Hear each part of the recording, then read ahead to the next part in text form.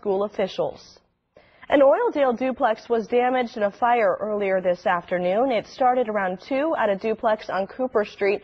Crews quickly put out the flames and prevented the fire from spreading to another unit. No one was home at the time. No one was hurt. The Kern County Fire Department says the cause was accidental.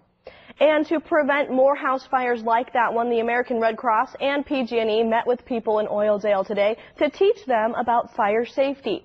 This is part of the Team Firestopper event.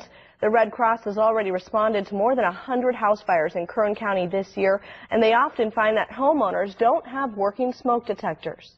It's easy to remember every time you change your clocks, change the batteries in your smoke detector. It's something that easy that can prevent your home from burning down. We all need to take some, personal responsibility for the safety of our homes and ensuring that we've done everything we possibly can to make sure that we have the proper equipment and that we've ensured safety. Today, the Red Cross and PG&E gave out thousands of dollars worth of free equipment to Oildale homeowners. They got free fire extinguishers, smoke detectors, carbon monoxide detectors, and surge protectors. And today, people also got an inside look into the life of a Bakersfield firefighter. The Bakersfield